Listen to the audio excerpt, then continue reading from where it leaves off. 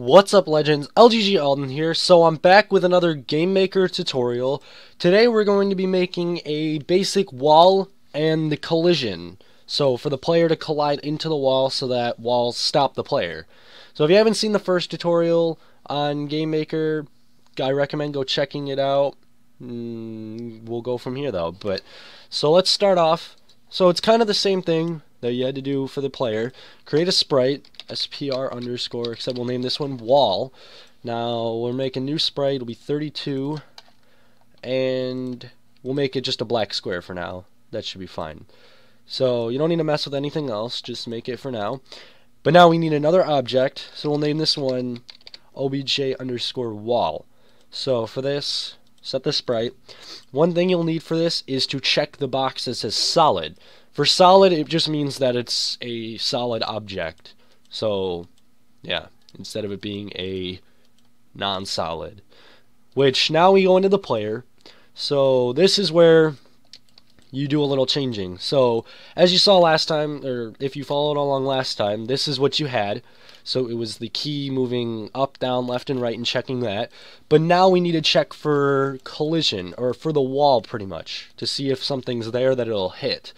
So for this, we're going to do add to it.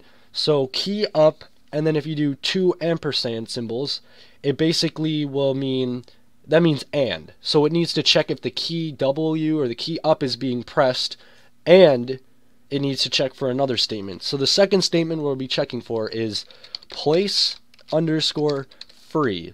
And this uses an X and Y, so for this will be X, and then we'll do Y minus SPD. Okay, so let me explain this. So place underscore free. So I mean it's checking if the place that it's the X and Y that it's looking for, if that is free, and now, so that means if the key up and if the place that it's checking is free, then it will move the player's Y axis up, or the Y for the player up. So what it's basically, because if you can tell, it's the X and then it's checking the Y minus the speed, which is basically what it does if it does work. So it's checking if there is a solid there, and if there isn't, then that means it can move. But if there is something there, then no, it can't move because there's a solid. So basically it's the same thing, so we'll copy paste this into all of them, except this one is plus, and this one needs to be minus speed, Y, and this one will be plus speed, comma Y. Okay, so there we go. So now it does the X and the Y's, and it checks all that, and it gets the WASD. So now it should work. We'll test it out right now. So we'll go into the room test, and we will go to the same way that we added the player.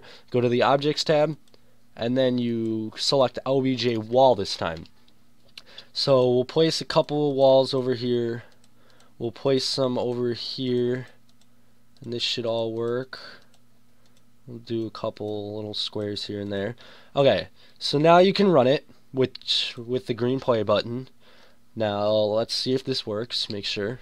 Okay, so now we're moving, and as you can see, it hits all of them, but it will not actually full on get stuck. It will collide with them no matter what side it's on, which is pretty much what we were looking for. It's what we were going for. Even corners work good and everything like that. So we should be good for now. I think everything seems to be working fine. And yeah, actually one thing that we will change also, so you can click the check mark on the room, go back. So now we'll go to the player. One thing we will do is modify his mask. So the mask is basically checking the actual the point of the player, like what is actually classified as the sprite.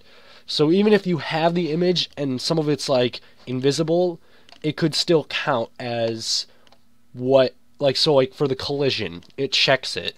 So we'll change that to we'll automatic, but we'll put precise.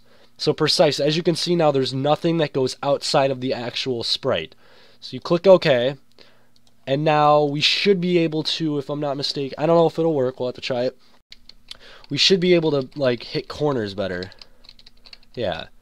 I don't know. That seems to work fine. I guess you do get a little stuck on... not really. I don't know.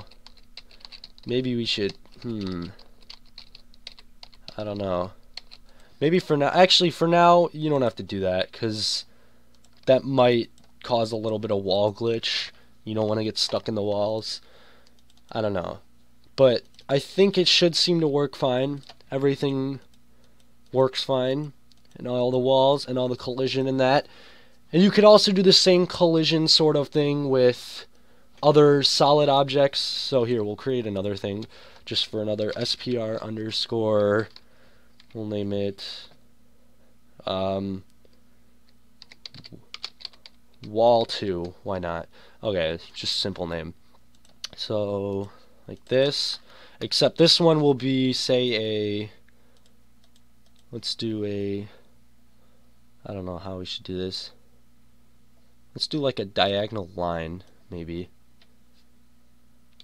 No, that won't work. Go like this. So if we go like that. So this is just like a different shape then. So we could duplicate this object. So if you do duplicate, it basically takes all the properties of it. And we'll name it wall 2. And we'll give it the sprite property of wall 2. And so then you can go and you could place wall 2 in. Go like this. Now the collision should work exactly the same. So even if it's not a square, a solid square, except you may get stuck on it. No, you don't. Yeah. Except the way that the wall is. So if we change this, go mattify mask, put it precise again so it's directly the wall. Now, here we go. Let's try this out. And yeah, there you go. You can get a little bit closer. That means you can move diagonal now, right next to the wall. So yeah, okay. So you don't really need. I'm just gonna delete the wall too. That was just a test for that. But I'm probably gonna end this episode here. If it was a little long, I don't know. Hopefully it wasn't. But hopefully I got everything across for how to make the wall. And that's pretty much just your basic collision for your player. Like I said, you can do other shapes and all that should work fine. And if you want to add on to yourself and figure out things, go for it. But if you guys have any questions about this, make sure to comment it. Anything you need help with, comment it. And if you want to figure out if there's anything you want to see near in the future, also you can comment that, and I'll hopefully get to it. But thanks for watching, guys, and I'll see you next time.